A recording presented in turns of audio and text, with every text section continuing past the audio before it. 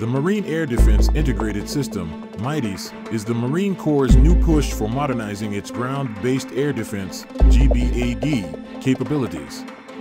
It is part of the Corps plan to upgrade their two active low-altitude air defense (LAAD) battalions, which currently rely on dismounted Stinger missiles and radar equipment transported in two M1114 HMMWVs per section. Since the Marine Corps divested itself of all their Avenger systems in the mid-2000s, Marines have been without a dedicated mobile firing platform to protect the maneuver force. In 2013, at the beginning of the fight against ISIS, the Marine Corps noticed the growing proliferation of cheap commercial drones and a gap in the ability to counter those systems.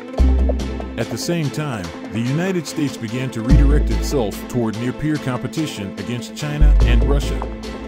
A fight against either near-peer necessitates a maneuverable SHORAD platform that can keep pace with the maneuver force in order to protect it from precision fires and enemy close air support.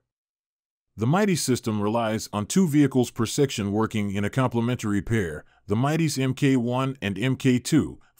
The MADIS Mk1 will be responsible for primarily neutralizing fixed and rotary-wing aircraft.